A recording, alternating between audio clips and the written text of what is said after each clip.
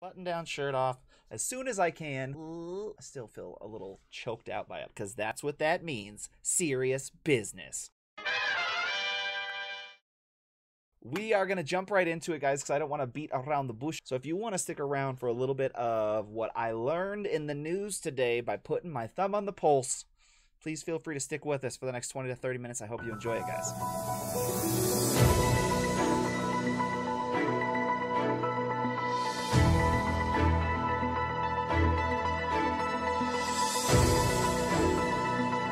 Hey everybody, and welcome to Thumb on the Pulse. This is our first attempt trying to get this started today, so obviously it's going to work perfectly, right? We're going to report on some industry news and some console news and stuff like that that's happened around the internet sphere over the last couple weeks or since the last episode. Some stuff we'll be touching on again from the last episode. Some stuff we'll be talking about for the first time. I know this will be the first time we're talking about this because it recently happened and we haven't talked about it since, but that is AOC's Twitch initiation. She did her first Twitch stream just a little while back. I want to say about a week and a half ago. If you're not familiar with Alexandria Ocasio-Cortez, she is a congresswoman.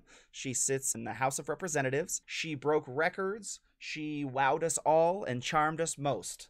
I don't even know if that makes sense. Basically was just trying to promote the idea of the youth voting. But this is the first politician I've ever seen actually use something that is commonplace with youth to their advantage.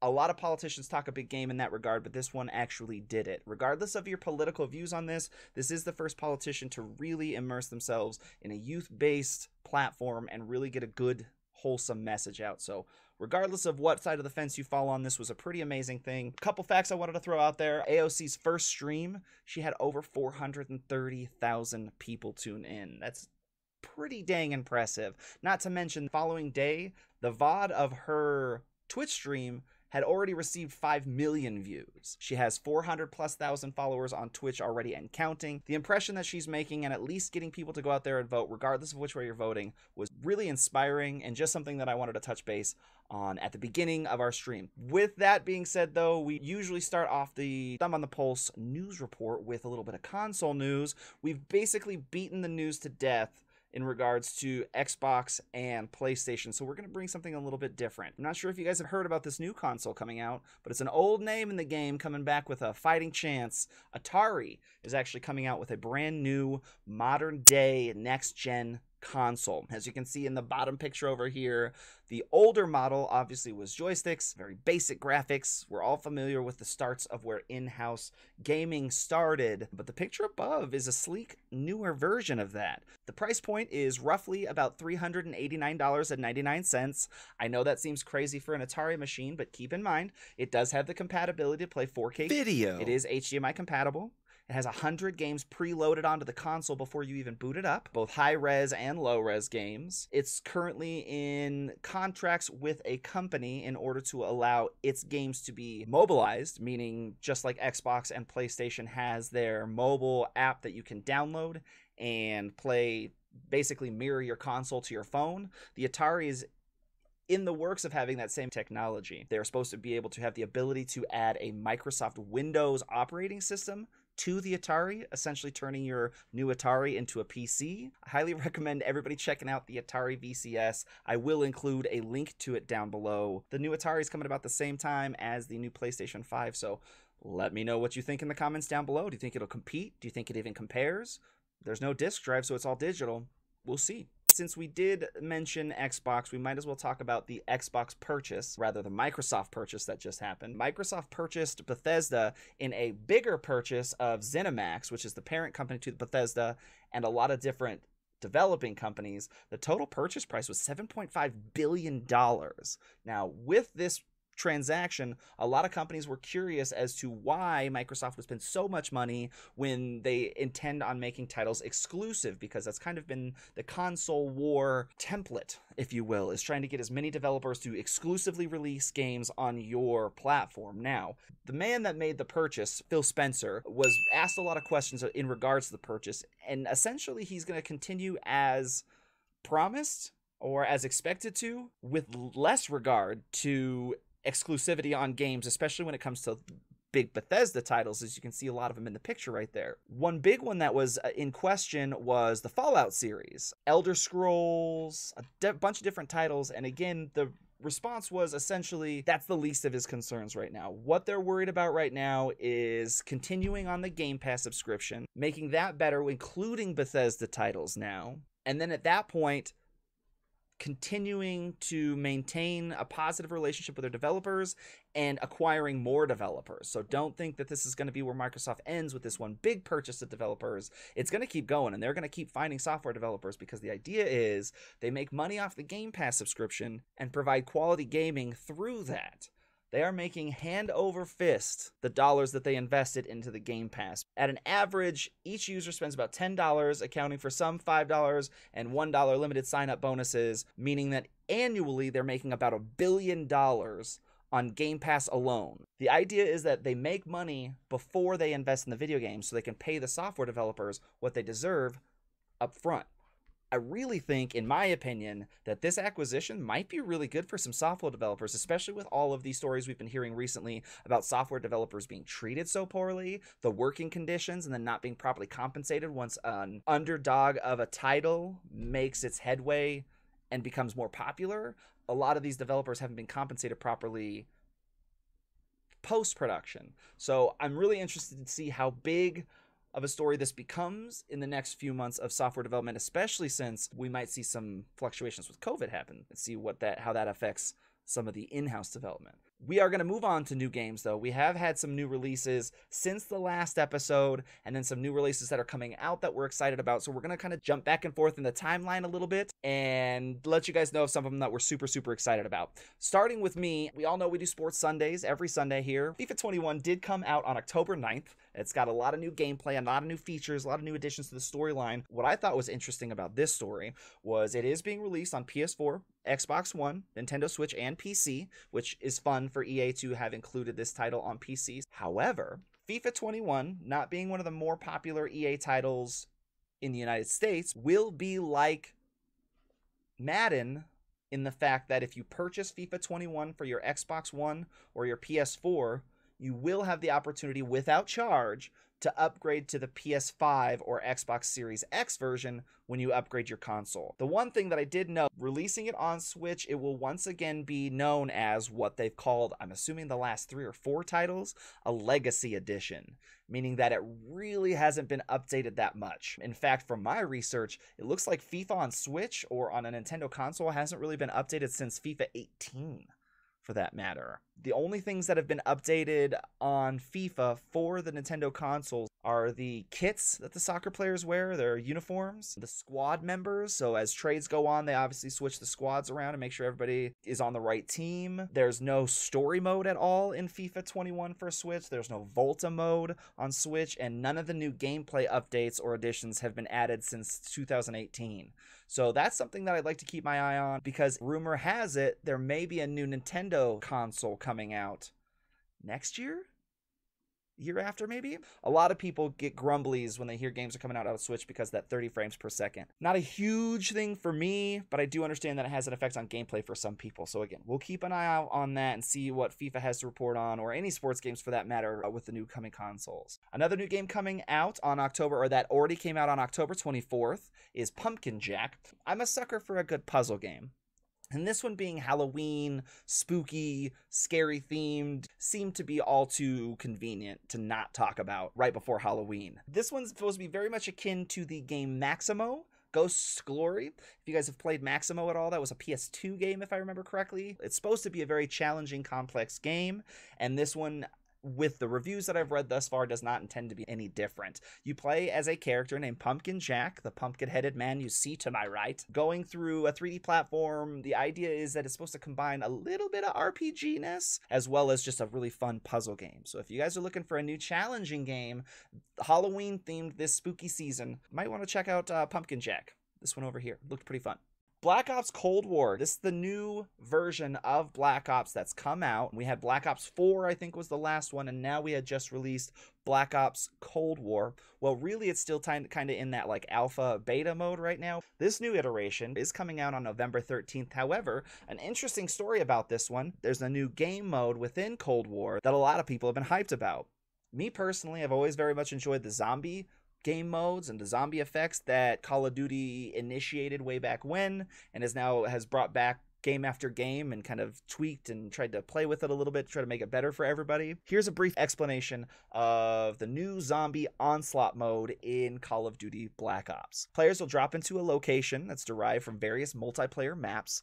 They'll have full custom loadouts intact, but are confined within a barrier that's created by a dark ether orb. Killing the zombies will charge the orb, but if you kill enough zombies, the orb will start to move. You'll take dark ether damage if you're outside of the orb, so if you set up shop within there, it's kind of like that battle royale shrinking circle type idea. There is a horde mode available, and that goal is to just stay alive as long as you can without dying as it gets harder and harder. That's pretty typical to the Call of Duty zombie mode. But with this dark ether mode, this zombies onslaught mode, it does give a secondary option to have a little bit more of a restrictive battle royale type feel. So I'm pretty excited to get to play it. However, I'll only get to play it if I play it on PlayStation 4. If you purchase Call of Duty Black Ops Cold War on PlayStation 4, you'll have exclusive access to the Zombie Onslaught mode until November 21st. Only Sony players will be playing that Onslaught mode. We do have a new story added on to the Kingdom Hearts saga. New iteration to the Kingdom Hearts storyline. This is Kingdom Hearts Melody of Memory. With this new iteration, we're getting extended storylines to the existing lore of Kingdom Hearts, but in a very new way. This is something that I'm not sure if I'm very excited about or not.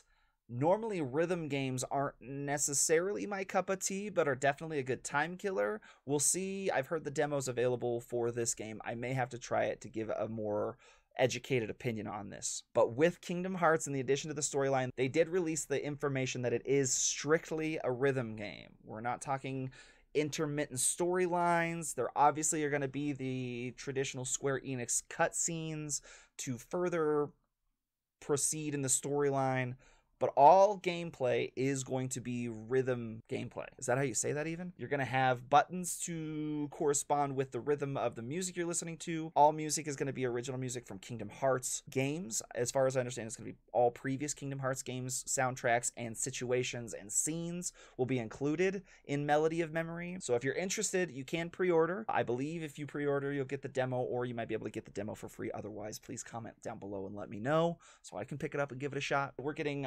140 songs, 20 plus playable characters, and the Nintendo Switch version will support up to 8-player local multiplayer in its free-for-all mode. So it does sound like a pretty fun game, especially if you're a big fan of the rhythm type games. I'm still on the fence. Now, this was a new title that I hadn't heard of until my researcher brought it to us. We all know Eternal Foxfire. Zelter. Zelter's a new game that came out October 22nd. This is kind of where we travel back in time a little bit for releases. Zelter is going to be a Stardew Valley type game in the fact where it's going to be heavily focused on like farming and community, but with zombies. This game, it felt a lot like when I read the book Pride and Prejudice and Zombies. It's basically just like Stardew Valley and has all the same characteristics that make people love Stardew Valley, but with zombies in it. I'm going to try to read this. You'll craft weapons, reinforce your defense fortifications, scavenge for supplies, and rescue friendly NPCs. Sooner or later, though, the zombie apocalypse will arrive, and then it's time for a fight. If you're a fan of Stardew Valley and you've got a hankering to fight off a zombie horde, check out Zelter. I'm pretty sure I'm going to be checking it out just for the hell of it. We have a few other games to mention. Right? That's what I thought, Thak. I'm really interested in trying that one. A few more new releases that we thought were for honorable mention, or at least to mention that we might touch base on in future episodes as well. Also having come out on the 22nd of October, Hello Puppets and the Red Lantern game that we had kind of teased about a little bit earlier in a couple other episodes. Those came out on the 22nd. One that's anticipated, that's still got a couple more days from taping this. It comes out October 29th that a lot of people have been anticipating. I've seen a lot more media and marketing for it lately as well, is Watch Dogs Legion. It looks like a very interesting cyberpunk, Grand Theft Auto feel to it, but also graphically inclined and could be a lot of fun. I think I've seen other streamers have streamed some of the betas of it before, but check out any of those titles. The one I'm excited the most about, though, of the up-and-coming titles that we haven't talked about yet, and I don't think we've touched base on it much on stream at all, is the new Assassin's Creed game. If you are looking to play a Viking and build Viking lore with you and your family and your clan, Assassin's Creed Valhalla is going to be so good. I've been watching some streamers play Assassin's Creed Odyssey and then Assassin's Creed Origins lately. I need to get Odyssey. That one looks so good. I don't think I ever played Black Flag, which is a travesty because I know I owned it at one point. I just don't know if I ever ended up playing it. But Assassin's Creed Valhalla looks leaps and bounds better than any of the other ones beforehand. And as far as I understand, the last Assassin's Creed was considered one of the best ever. So I'm hoping that this one delivers huge. November 10th is when Assassin's Creed Valhalla comes out for purchase. We are moving on a little bit more on Call of Duty just because we felt it was necessary to touch base on both Call of Duty and Warzone, since they tend to be a little bit separated. They have separate storylines. Call of Duty Warzone recently got an update to reflect the holiday season, just as most shooters did. We played a little bit of Ep.6's zombie mode on stream, I think it was last week. We have played, what other zombie mode did we play? We've been watching Comic Rome Gaming and Next Incendiary play a little bit of these zombie modes. From what I've seen, I've been really impressed by the additions of jump scares from the bins that you can open up. I don't know if they're called bins. I will play more Apex than I do Call of Duty. The zombies that you can be after the fact. I've seen Next Incendiary wreck some people as a zombie. The gameplay just seems super, super intriguing, and I'm wondering if it's something that they might keep in it. I do know that these battle royales have a tendency to implement new game types and then remove them and only bring them back exclusively in certain situations, so it'll be interesting to see if they keep this zombie idea in Warzone for a while. This is the first ever seasonal event for Warzone. It's called The Haunting of Verdansk. It is all at night, so if you're a Call of Duty fan and you haven't checked out the Zombie Royale Haunting of Verdansk, I highly recommend it. Any of your shooters that you're playing right now, check it out and see if they've got a Halloween update, because they've been a lot of fun. Another new game was added to Ghost of Tsushima on October 16th. We did touch base on it a little bit beforehand in preparation for it. Charm of Canine Recruitment is the name of the game. The Canine Recruitment charm is something that allows you to interact more friendly with the pups that are in Ghost of Tsushima. Ghost of Tsushima was really famous for murdering all of the animals in the game, and not gently, not kindly, not just going about your business and snuffing out a dog or two, but basically having to kill most animals you came in contact with. This one gives them a good pet, one that you can positively pet your animals, but also lets you be able to pat the spirit dog that you come in contact, and then one player can summon the spirit dog during the multiplayer events as well. You'll also get a horse with a red mane that you can treat kindly. Who would have thought? So that's kind of a fun story coming out of Ghost of Tsushima and the additions that it's made to its game. Pokemon Sword and Shield got updated earlier this month as well. They added in the Cold DLC Island. The legendary Pokemon that hadn't yet been added to the game have now been implemented and are playable and catchable. Some of them actually even got new forms, so they might be the same old Pokemon from legendary times, but now they look a little bit different to you and I who might be more familiar with them.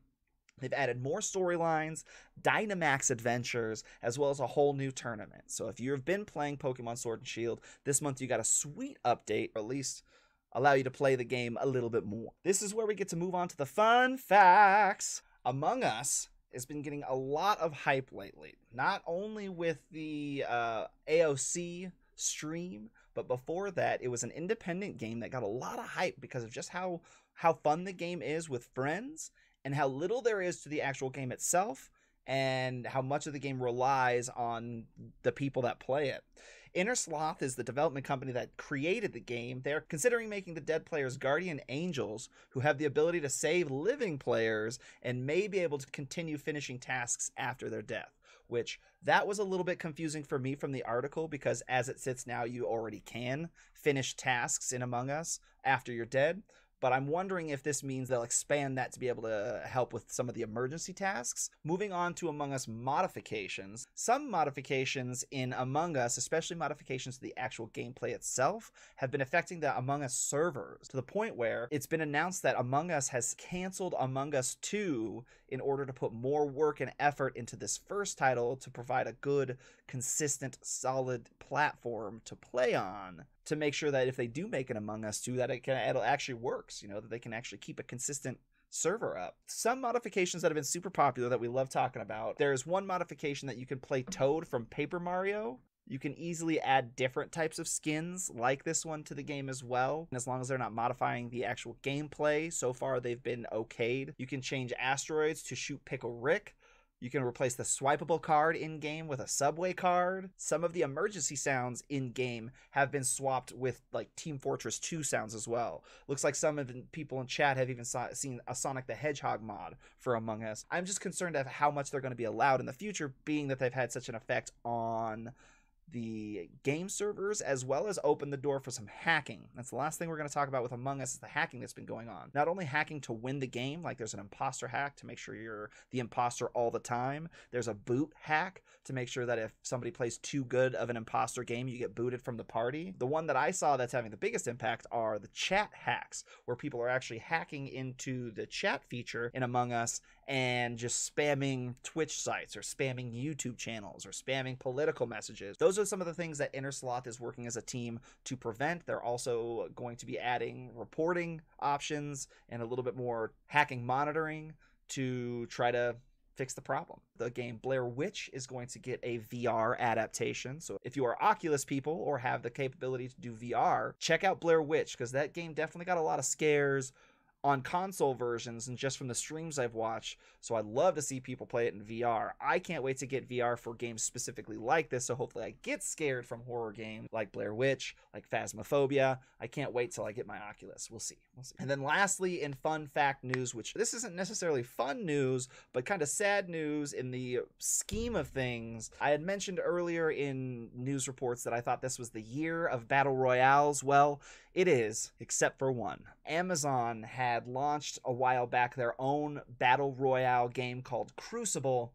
It has been officially announced and decided that Amazon is closing all Crucible servers. So if you were a Crucible fan and you wanted to play today, I'm sorry, friend.